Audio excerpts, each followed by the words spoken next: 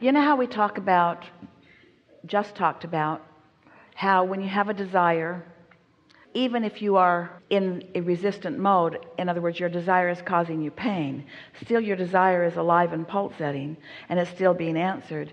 And then a bird brings you a message because it's something that you can see with your eyes. It's hard to miss the fact that the bird's sitting where it shouldn't sit, or closer than it usually is, or has its attention on you and seems to be speaking something directly to you, even though you're trying to get it to go away. One day a bird was on the chimney of Esther's guest house, and her daughter was there, and her daughter was trying to get some work done that she didn't want to do. They were on vacation and she was working, and she was annoyed about it. And she actually went out and threw rocks at the bird. Just little pebbles. But the happy bird was just annoying to her. It was chirping right down the chimney. She just wanted it to go away. Sometimes you're not in the receptive mode, but it doesn't mean that the bird isn't there. The revelation is always there for you. It's the reception that you want to be aware of.